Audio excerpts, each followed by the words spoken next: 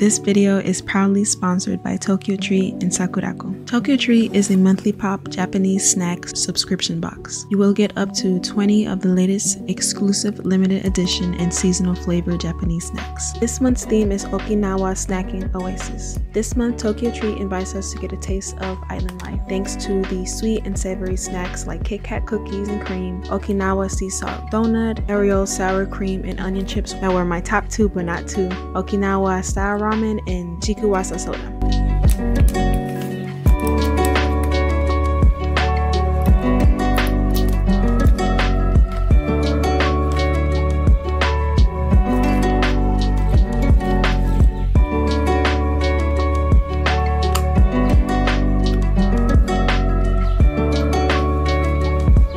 Now, ссᵒᵜⁱ is a monthly Japanese artisan snack box. ссᵒᵜⁱ is supporting local Japanese snack makers. Each box comes with 20 traditional, authentic, and artisan Japanese snacks, including Japanese teas and a special Japanese tableware. This month's theme is Festival of Tohoku. Known for its lively and colorful festivals, Tohoku offers a captivating of culture and tradition. This month, ssᵒᵜⁱ invites all of us to indulge in authentic and savory flavors that captures the essence of this enchanting region. In this month's box, I got to enjoy some more sweet and savory snacks like peach konjac jelly, walnut mochi, and peanut tenbei cookie, which were my top 3 favorite snacks. Some of you guys already know that I'm always excited whenever I see these food boxes at my doorstep. Now, if you want to experience Japan from the comfort of your own home or for your loved ones, you can use my code nananajiglo for some money off on your box. As always, thank you once again, Tokyo Treat and ssᵒᵜⁱ for sponsoring this video.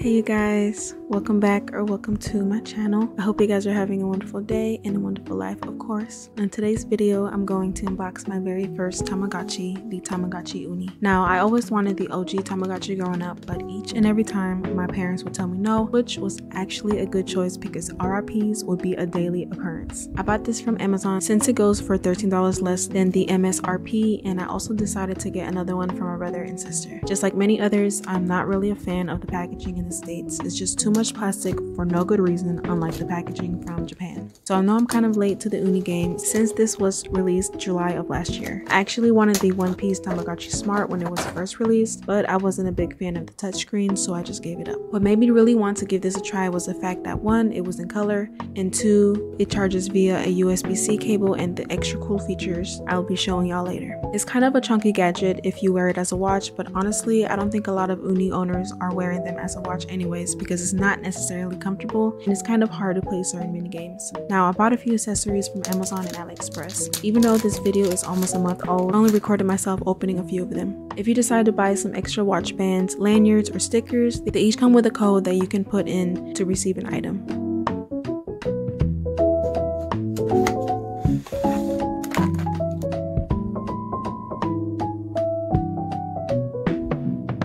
So I tried to open up the Uni but couldn't because the screws are easy to strip, so I only ended up changing the faceplate for each of the Unis. To open it, you can either use hot glue gun sticks or use this little suction cup. You just have to pull with force and insert some type of thick card in the corner, and that's it. This is how I ended up decorating my Uni. The Sailor Moon thing was kind of a coincidence, but I'm not even mad because it turned out really cute. My first Tama was Mimichi herself, and her personality was playful, so she always spent her day flipping and doing tricks. Now, each Tamagotchi won't get the same personality, so keep that in mind. I forgot to mention earlier that another reason I decided to give this a try versus the other Tamas because this one isn't as demanding and needy, and it allows us to leave it with a babysitter from 7 AM to 6 PM at no extra cost for those of us with a busy schedule or you just don't want to be bothered that much throughout the day. As a newbie, it was pretty easy to navigate the home screen and the extra little features it offers us, like ordering food to be delivered. If you're new to all things Tama, the way to keep them from being unhappy and starving is by, of course, feeding them and by allowing them to play with different items, going on walks, playing with friends, visiting the Tamaverse, and dressing them up with accessories, which for some reason only gives us a limited slot. So keep that in mind when you're out shopping for new accessories or when new free drops are released. I almost forgot to talk about something important, which is the battery life on this thing. I've only gotten as far as 2 days until I need to recharge it again, and that's with me interacting with it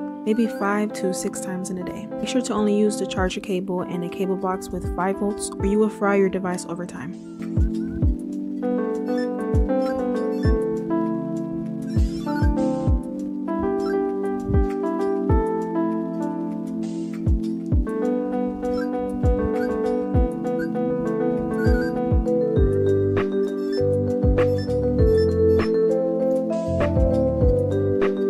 So the Tamaverse is something new and exclusive to the Unis. You need Wi-Fi to access it, which is something you'll have to connect once you set it up. You get to meet Tamagotchi characters from all around the world, enter events, and go on shopping sprees. There's also a Tamaverse ticket shop where you can purchase DLCs that gives you extra content like food, snacks, items, accessories, characters, and an extra minigame. Berry Land is the only free one at the moment, but others like the Tamori Fashion Show, Love Mellow Concert, and the new Cinamonroll, Angel Festival, and Monster Carnival go for $6 each. The shells are going to be available in July, but you don't need to buy another uni if you already have one thanks to these tickets. So I bought this beautiful blue uni from JapanYouWant.com since it's always sold out here in the States. My little sis is kind of obsessed with anything Cinamonroll, so I decided to decorate it with that in mind. The case and pouch were found on Aliexpress, and it definitely fits without the lanyard and charm, FYI.